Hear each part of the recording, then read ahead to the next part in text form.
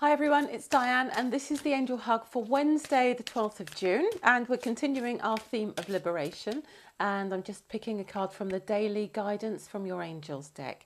And the card we've got is Steady Progress, and I love this because it follows on quite nicely from the card we had yesterday, one of the cards yesterday, which was Practice Makes Perfect. So if you're starting a new venture, if you're involved in something that's helping you to liberate yourself from a difficult situation, keep remembering that it takes time. Sometimes it really is about baby steps. It's about taking each step as it comes, learning each new thing as we need to, and trusting that we're on the right path, that we're moving forward, and that even if we think maybe I'm not on the right path and that's why it's taking so long, even then it's still okay to continue. Go inside, meditate, connect, and if you can't get an answer, continue, because you will ultimately end up in exactly the right place in perfection. So it's a good day to let go of any mental struggle about whether things should be easy, should be hard, should be going faster, should be happening in a different sort of timing.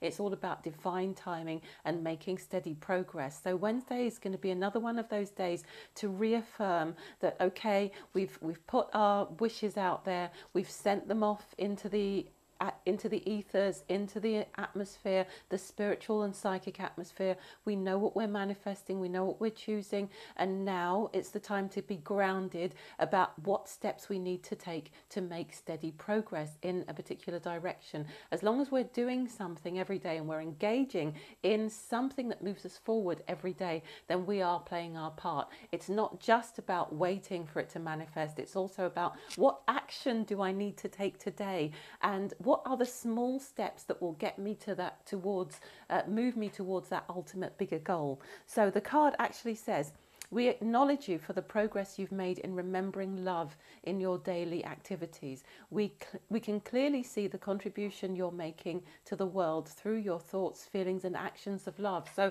also for light workers who are feeling, okay, I need to make a contribution and I need to make a contribution now. Why hasn't it happened? Why aren't I doing it? Think about the small things that you can do right now, and also acknowledge yourself, acknowledge that you are loved and appreciated by the angelic realm, by the divine, that all of your efforts are meaningful, that every smile, every small thing, every offering, every message, everything that you do to connect with someone else, to bring love, to show the way. We have so much to be grateful for in this time, in terms of the many, many, many of us who are here collected at this time, showing the way, shining our light and affirming each other's understanding, and knowing that we are moving towards something quite wonderful. And not one of those things is to be underestimated. Not one of those efforts is wasted. Just as every prayer is heard, every effort to bring change, to bring love, to come in unconditional love is appreciated and does make a difference.